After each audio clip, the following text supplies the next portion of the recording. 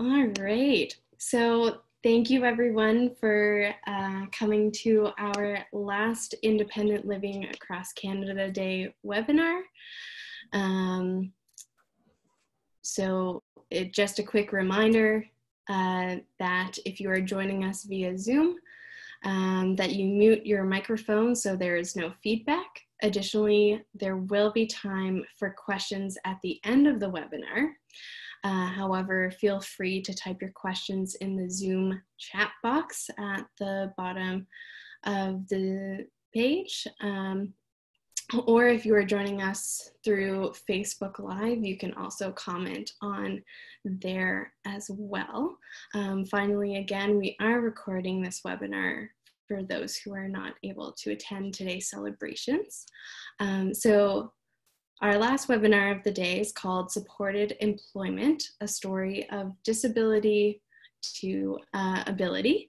And we have Hannah Hefler, who is a team lead case management services and career practitioner at TeamWork Cooperative. And today she will be sharing Tyler White's story and how he found his way to his first dream job through supported employment. So without further ado, I'm passing it over to Hannah. Thank you, Caitlin. Thank you, everybody, for hopping on late in the afternoon and almost good evening, I guess. So I'm Hannah Hefler. I work for TeamWork Cooperative. We're an employment agency here in Halifax, Nova Scotia. We're one of the Nova Scotia Work Centers here in the province. And I know a few people are not here in Nova Scotia or across the country. So yeah, we're one of the employment offices here in Nova Scotia, and we help people with disabilities and everyone looking for work in Nova Scotia. And today I really wanted to share a story about one of my clients, who I'll introduce here in a second. But I chose the title Supported Employment, a Story of Disability to Ability, because as we know, and if some of you are service providers and provide the support to persons with disabilities, often it's their disability that's seen first, especially if it's a visible disability. And so many abilities can be overlooked if they're overshadowed. So I really wanted to choose a title that really spoke to Tyler's abilities and what his initial barriers were when he came to see us. So that's a little bit why I chose that title. And we've seen the disability in brackets before, because it really is about the abilities of what you can do when you're looking for employment. So with no further ado, let's share a little bit about Tyler. Oops. So this is Tyler White, and I did reach out and get his permission to share his story. In fact, I actually tried to get Tyler on this webinar with me, but he was out and about today, so he couldn't join us, but that's okay. He gave me permission to share. So I met Tyler way back in 2015. He was a young man of 22 then, I do believe. And he had graduated high school in 2012, had been in Nova Scotia. You can stay in high school a little bit and work on some skills. So that's what he had been doing. He had stayed in high school for a year, and then he did our ACE program, which no longer exists. It's a different program now, but that was the Access to Community and Education Employment Program. So it was, again, another program for a year that really just tried to help build Tyler's skills. But when he came to see us 2015, he was looking for his first job. And Tyler identifies with an intellectual and learning disability. Has some barriers around communication, so not always sometimes the easiest to understand, but as you get to know Tyler, that quickly dissolves and you can understand him very easily. But he had been job searching for quite a few months with his mother, and he wasn't really getting anywhere. Employers really were only seeing Tyler's disabilities, not his abilities. And he was really ambitious, had a great attitude. He was just really excited to get his first job. But employers were really missing out on what Tyler's immense potential could be because of disability. So that was our job, is to really help Tyler develop a supportive employment plan that really did highlight his abilities and help reduce those barriers that he was facing in our labor market. And Nova Scotia can have a really tough labor market, and of course now it's even a little bit tougher.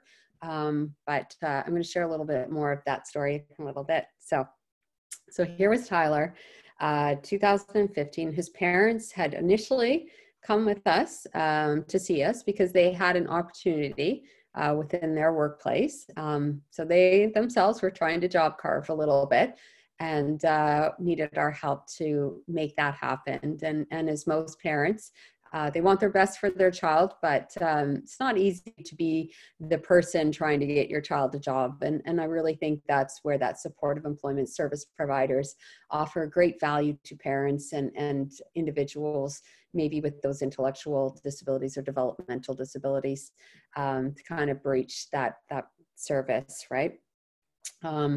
Unfortunately, even with the use of the Opportunity Fund, which is a federal fund for persons with disabilities, we couldn't make this position in this office work. So back to the drawing board we went.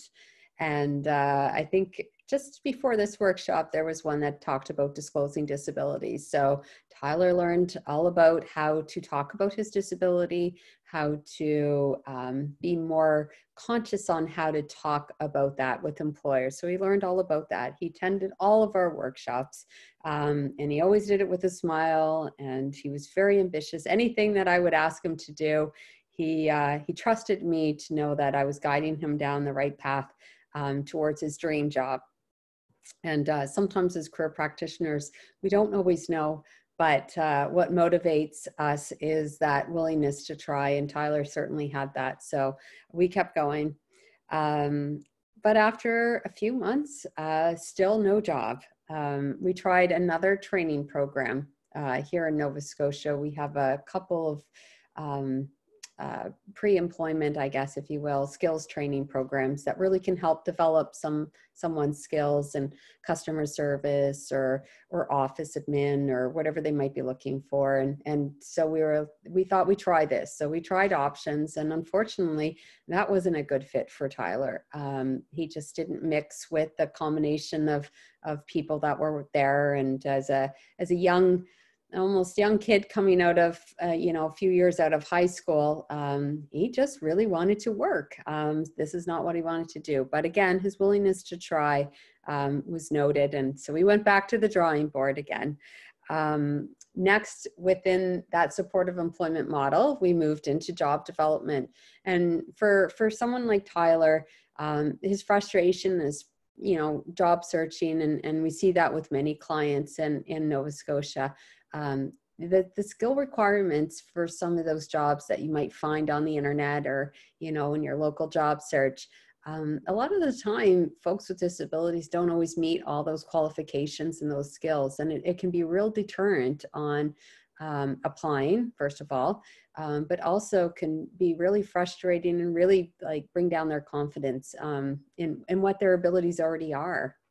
And that's where that job development and that job carving piece comes in, and really to focus on Tyler's abilities. What can Tyler do right now? And it's up to us to help identify some roles in the community and help employers understand what they might need when we're looking at job carving opportunities. We looked at law offices, we looked at police headquarters, we looked at lunch monitor positions. Tyler was a porter in the hospital volunteering. We looked at trying to carve a job out of that role. Still nothing until almost a year later, with some really hard work from our job development team. Tyler, as you can see in his uniform, is wearing a Cineplex uniform. We found him a position working in a job carve position, not one that existed, at the Cineplex theaters here in Halifax. And he has been there for the last 5 years. So he's very, very proud of this job.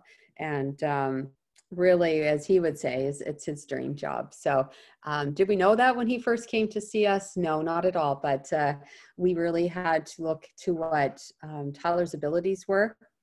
And it really was a combination of wraparound supports from our team, including myself as a career practitioner, our job development, our workshops, and our ESP, our job coaches. I'll talk a little bit more in a little bit about those folks that really helped support Tyler in finding this role. But we also needed a larger team than that, those natural supports to come in. So I'm going to talk more about that. But Tyler finally found his dream job working at Cineplex, and his role there was cleaning the concession stands, maintaining the whole front lobby, and what Sean McEwen, I don't know if anybody was just on Sean's presentation from Alberta, you know, he talked about disability improving the workplace culture. That is so true for Cineplex. And we've been out of the picture for quite some time. This is, you know, he's been working there for so long, but initially when Tyler really got a handle on the role after some support, you know, their workplace culture improved. Their you know, their cohesiveness as a team improved. Tyler was in the front end. He showcased his abilities, but he was obviously, you know, part of the team, and patrons going to the theater noticed that, and that was showing up in some of their customer comments quite a bit, actually. So much that they actually reached out and let us know that. So their whole workplace culture changed. In fact, that one theater doing that gave word to the next theater to do the same thing. So the Dartmouth one started looking at like, hey, wait a minute, we want to do that too. So, you know, it has a domino effect, and it's catches employers' attention, but it's not always easy, right? And if you're a service provider on here, you know that, and you've been there. So that is Tyler. So what would I say were some of the pillars of Tyler's success? And, you know, we help over 1,000 people at least a year find employment, and over half of those people are persons with disabilities. There are some certain key traits around someone when they come in that we know we can help support, and you know, that they're not necessarily hard work skills. We look for people's abilities, but these are some of I mean, I could have picked a lot more around Tyler, but these were some of his pillars of success that I felt really helped motivate us as a team to help find him the best fit role, which turned out to be the Cineplex. And I don't know if you noticed in my slideshow, I picked a movie theater for my background. So I hope Tyler will be impressed. So, I mean, immediately Tyler, his attitude just stood out. And, you know, when he first started with Cineplex, I'm going to keep my eye on the time here too. He did that orientation. He stood right next to the manager giving the tour. So they started a whole bunch of people at once, a new team, probably some younger teenagers than that. But Tyler's first one up there next to the manager. I mean, his attitude was really super positive, and he just wanted to keep going.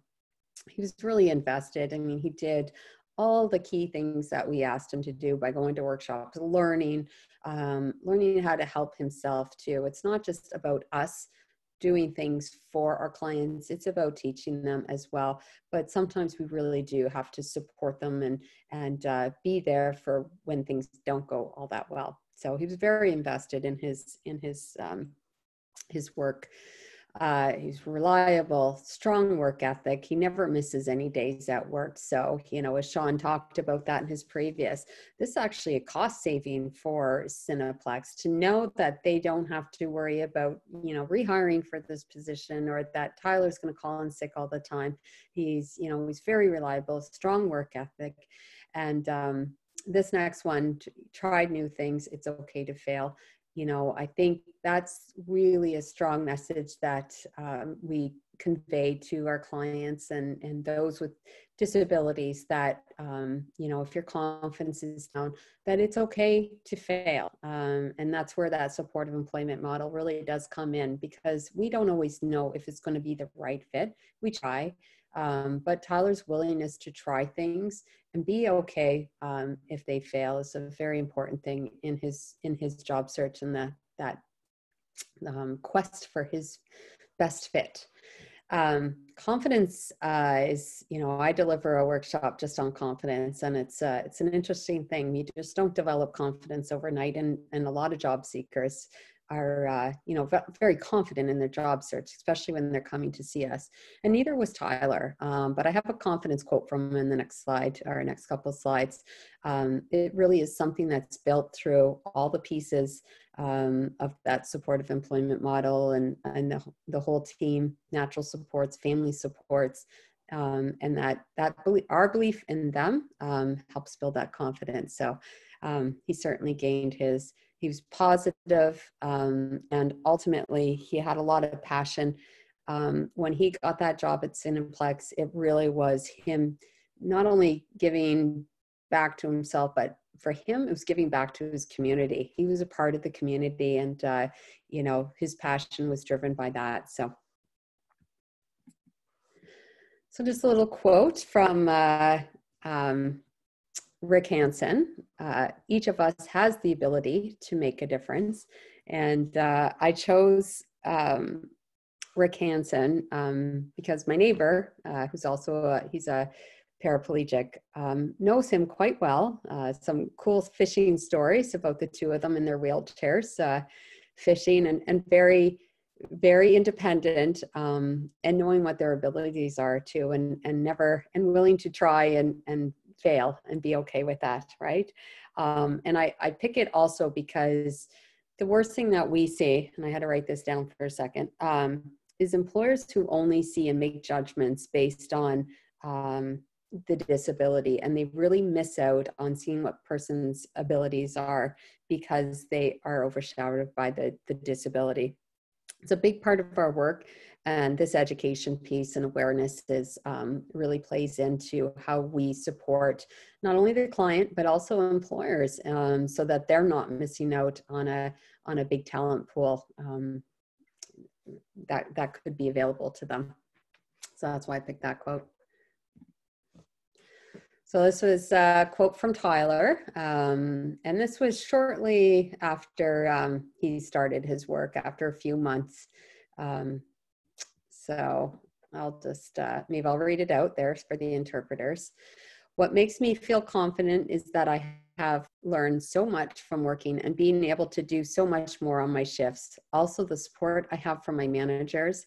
If I need them for anything, they are very good to me and give me good guidance. They have the trust in me to do a good job and being responsible on doing my task and to reach goals. And that makes me feel confident in my job. They also give me good comments and praise me for doing a good job. My parents also give me confidence because they know how hard I work, and always support me and give me guidance. So, you know, it's something that's really developed since Tyler started work. And, you know, he came in very positive, but work has really given him this independence, that he can do things and he has those abilities. Now from that other side of things, and as we know, we never do anything solely on our own.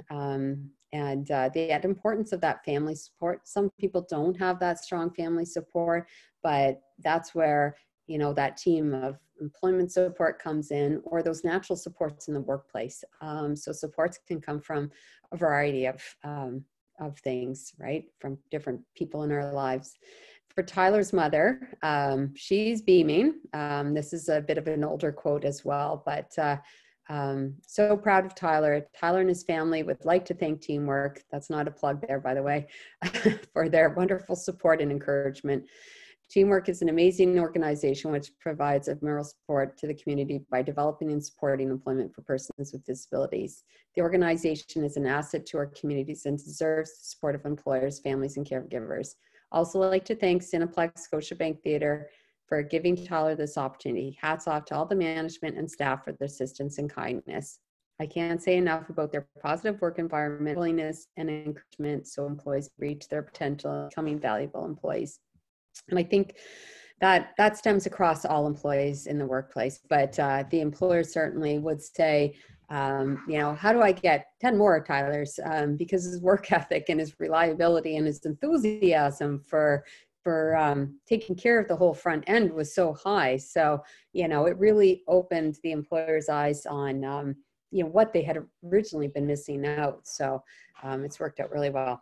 So again, those family supports and natural supports are really important.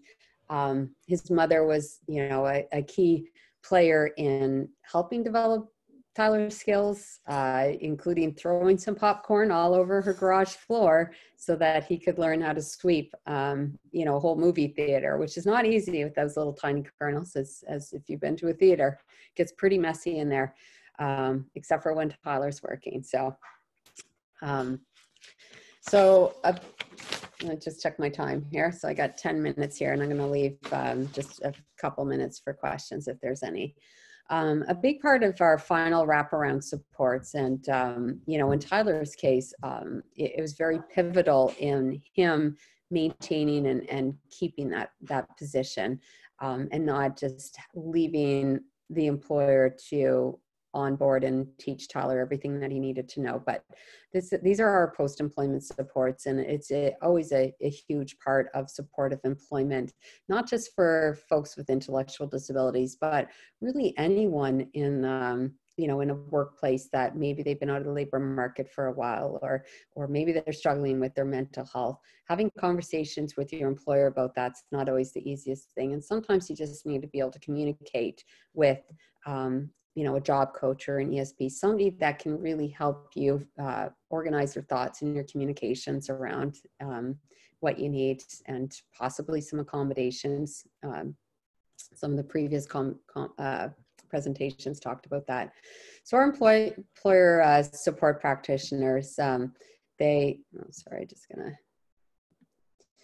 they're really helpful in reinforcing and focusing on the abilities of the client. So we've gotten the person a job, maybe we've gotten some funding in place for subsidies for the employer, but now they're on site with that client, really honing in on what this client's abilities are and reinforcing those skills, teaching them new ones, helping onboard that training if it's needed, and really providing that employer support. So it's never just a one-way street with us when we're providing support. It's client and employer, and allowing the employer to ask questions that normally they might not ask if we weren't involved as a post-employment support or a job coach.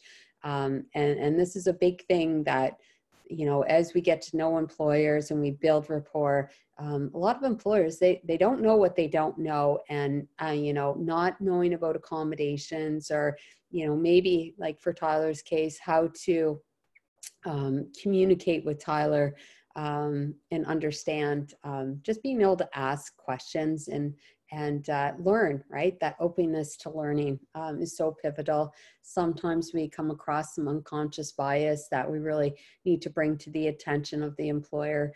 And we can do that in a variety of ways, and we do. There's lots of support out there. But as far as Tyler's ESP supports, job coach supports, bus training, that independence, teaching how to sweep. We spent 3 months on site, side by side with Tyler, making sure that he knew that job and that he felt comfortable, to eventually be faded out and learn to do this on his own. And the employer felt supported too, so that they could ask questions, and getting, Tyler's teammates to really embrace him as a team member. He had a headset. It's a funny little story. He had a headset given to him at first, but it was radioed, and Tyler, not too many people could understand some of his communications, but he really wanted to fit in. The manager didn't want to take the headset away, so they came up with a solution, gave him one that, he didn't really need to talk anyway. He was cleaning the front end.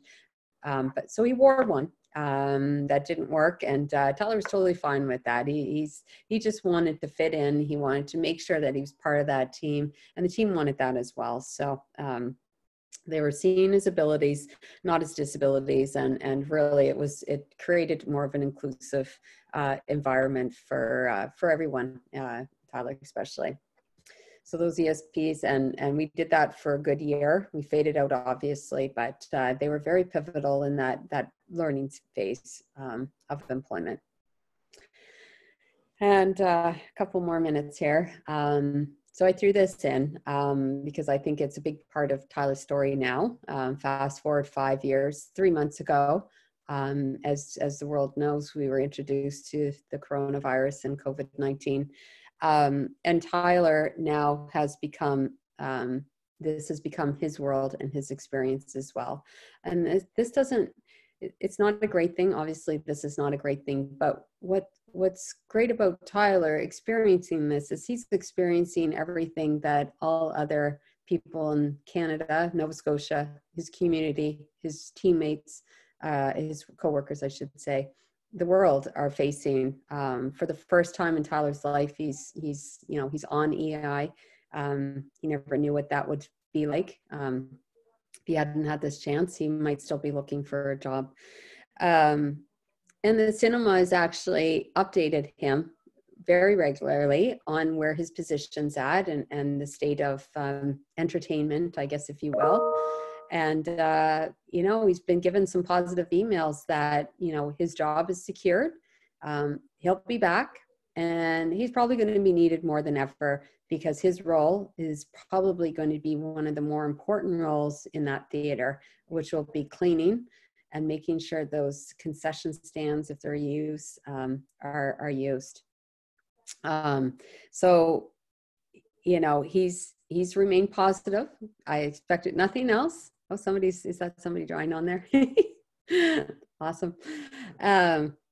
So, and in this trying time, this time of crisis, we have seen more employers looking past disability and seeing people's abilities, which has been amazing. So we've had quite a few people that normally might not interview all that well or might be overlooked because of disability are now getting hired. So there's a bigger story brewing, even bigger than Tyler's. And I hope after this is all said and done, that will come out in some way.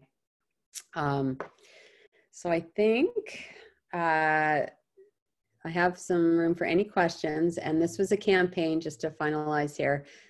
We have a campaign that celebrates the success of our clients and the hard work that they've done and where their growth plan has come. So this is our Humans of Teamwork Bridge campaign. And Tyler, of course, is on that.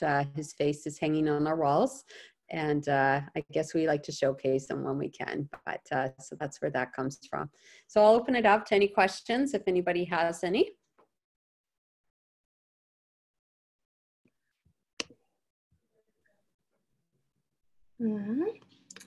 So we'll just wait a few minutes, but I guess I have one. This is Caitlin. And I guess my question is maybe not in Tyler's story or with Tyler, but in general, do you think, in terms of advancement and even, Cineplex is a place where there is room to move forward. Do you find that does happen on a pretty regular basis, even with other, cases that or people that you have worked with? Just to paraphrase, like, are employers opening up more to that possibility of job carving in that? Yeah, and even moving, because I know with job carving it can be great because you're filling the need of the business. I guess more so if down the road, if say let's say if Tyler wanted to advance at Cineplex and he wanted to do another job there, would they be more open to that? Yeah, and I think it goes back to the abilities of the client too, right? For Tyler, and there's probably in Cineplex, I have other examples. There's only so many roles within the theater, unfortunately, and Tyler's abilities will not be on cash. You know, that wouldn't be a skill that he can really develop and be fast and efficient at, right? So will his duties expand? Probably not a whole lot, but does he want them to? He doesn't. He's very comfortable. He takes care of that whole, you've been to that theater, I think probably. It's huge. You know, he takes care of that whole front end there. And I think when we first started, it really was just, you know, a small area, but he's opened up to doing the whole theater now. But I think for Tyler, he actually really enjoys that. Now we have other employers that is not the case. There's absolutely, and I think that's where, you know, that ESP support and really getting to know the employer and letting them ask those questions around disability. We have a wonderful employer that has hired a lot of people that are deaf. And, you know, they have really embraced that culture and that whole inclusive hiring where they're like, who else, what other disabilities do you have, right? They just recognize that their workplace culture has changed so much in a positive way that they're really just trying to, you know, to hire more people with disabilities and more complex disabilities as well, right? So, you know, you have employers that are really starting to think out of the box. It's changed a lot in 10 years, I think. It's going to continue to change. And I'm sure COVID will have something to do with it. You know, there's always a silver lining in anything. And, you know, that story I just shared, we've had a few people that really have struggled to find work and have put themselves into those essential frontline in the initial part of this crisis, and have been hired and really were willing to step up and take those jobs when nobody else wanted them. And that's a great story. It gives me goosebumps, and one that's really going to have to be shared in a different time. But there'll be a lot of learning. But employers are, they're definitely, I think they need to be supported as well, and until they know, right? Yeah, exactly. And that is very, very true. So that's great. All right, I'll just check one more time.